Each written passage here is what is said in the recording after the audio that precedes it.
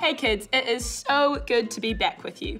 I hope you have been enjoying our series that we've been doing, God's Big Plan. I don't know about you, but I have been loving it. We've been talking all about how Jesus came to Jerusalem, how he died on a cross for us, and hearing all about our Easter stories. Now, I don't know about you, but sometimes these stories in the Bible, they're awesome, but it's hard to know why they matter to us today. So, we're going to be talking about just that. We're going to be looking at a bit in the Bible where it talks about Jesus asking us to come and follow him. So, if you've got your Bibles with you, why don't you grab them out, hold them in the air so I can see them. Beautiful. Now, if you've got one like me, we're going to turn to Matthew 4, verse 18 to 22.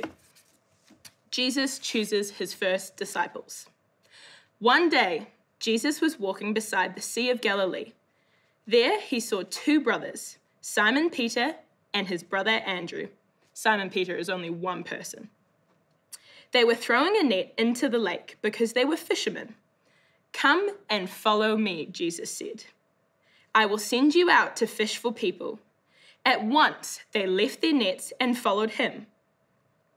Going on from there, he saw two other brothers. They were James, son of Zebedee, and his brother John. They were in the boat with their father Zebedee. As they were preparing their nets, Jesus called out to them, and right away they left the boat and their father and followed Jesus. How cool is that? All right, if you've got your Bibles, let's just shut them and put them back down. So with that story, I want you to take away 3 points with me. Because sometimes it's hard to know, how does this apply to my life? Why does this story matter to me? So, first things first, everyone put up 1. Beautiful, everybody? So, first point is, Jesus calls everyone. Say it again with me.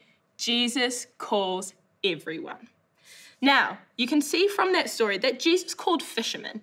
He didn't just call the most important people, he didn't call the rich and the famous, he called fishermen. So we can take from that Jesus wants everyone to come and follow him.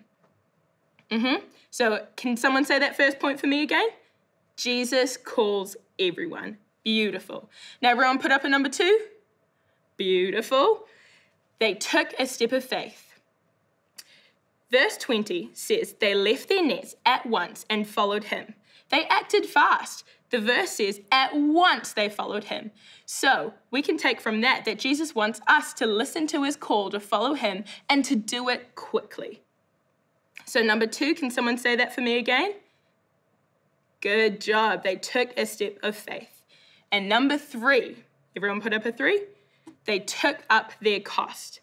Verse 22 says, they immediately followed him, leaving their boat and leaving their father behind. Now, can anyone imagine how hard it would be to leave your family behind? It'd be pretty tough. So we can take from that saying yes to following Jesus often means saying no to other things. Where there's a yes, there's always got to be a no to something else. So, can anyone tell me my 3 points again? Okay, I heard some of those. So, number 1, Jesus calls everyone. Great job. Number 2, yep, they took a step of faith.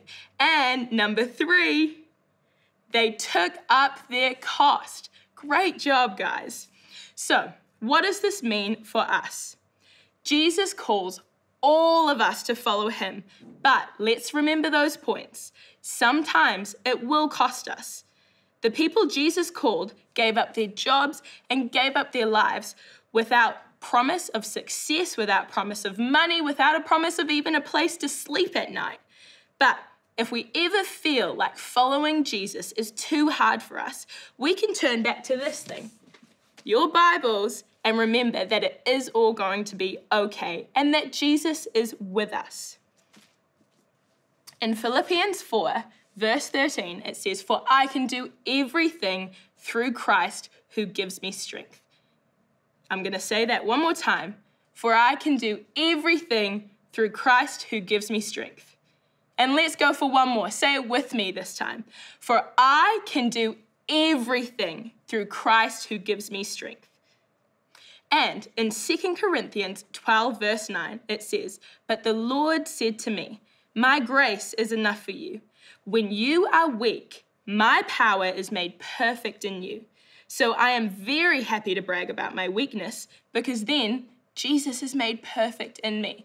So, as we go out today, let's remember that Jesus calls everyone, and I mean everyone, to follow him. That Jesus is going to ask us to take a step of faith, and let's remember to take up our cross to follow Jesus. See you next time, kids.